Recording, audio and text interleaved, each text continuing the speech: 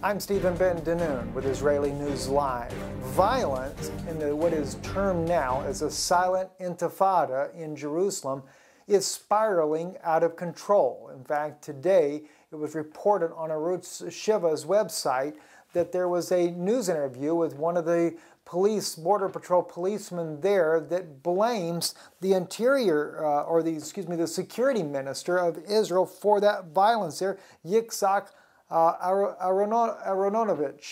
He blames him for pushing the Border Patrol policemen to stand like dolls and do nothing about the violence that is occurring. As we know in French Hill, in fact, French Hill is a very well-known spot for myself because that's where I was nearly killed in 2004 by a suicide bomber there. But there has been a lot of rapid gunfire up near French Hill, in the French Hill neighborhood there. It's also where the University of Jerusalem is just adjacent to this neighborhood. A lot of Jewish people live in this neighborhood. And recently a kindergartner came under attack by a hail of rocks by rioters, Palestinian rioters attacking and injured a bus driver there.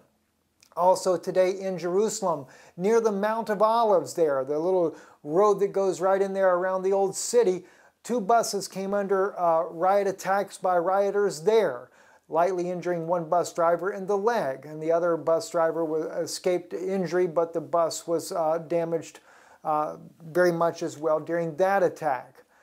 Also, the little girl that was killed, we reported to you yesterday about the 3-month-old child that was killed by the Hamas terrorist driver who drove into the crowd up near, which is also near French Hill as well, right there at Ammunition Hill, only just meters away from French Hill.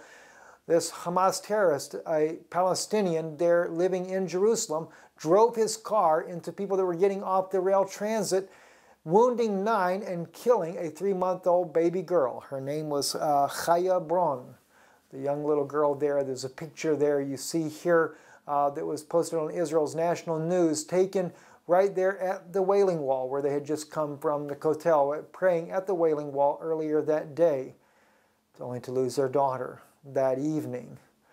It has really become absurd. Why is it that the securities minister of Israel is doing nothing to allow the police to handle the air of violence? Who's pulling his strings? Who's causing this lay down, so to speak? It reminds me of Nazi Germany, where the police were not under, the Jewish police were under Hitler's command. Well, we'll be looking deeper into this story to try to unravel exactly why the police are not being allowed to do their job and to defend the public, the Jewish people in these neighborhoods here that are bordering East Jerusalem.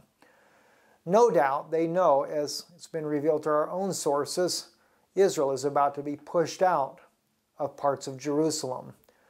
Even according to Micah the prophet, he said we would return to our homeland, but we would also be pushed out of Jerusalem and dwell in the fields.